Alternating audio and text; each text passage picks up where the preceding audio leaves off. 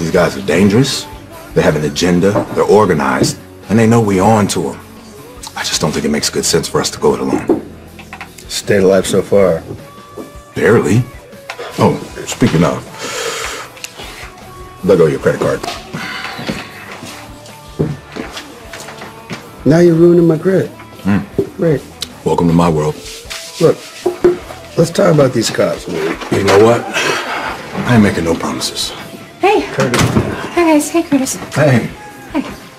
I hope I didn't keep you waiting long. I had trouble finding the place. What is up with him? Difference of opinion. I think I made my point. Good to see you. You too. Why do you smell like a bonfire? Well, oh no. That fire on the news. You guys weren't there, were you? oh yeah, we were there. We were definitely there. We're fine. It's fine. We're good. Did you find anything at Ava's? Sorry.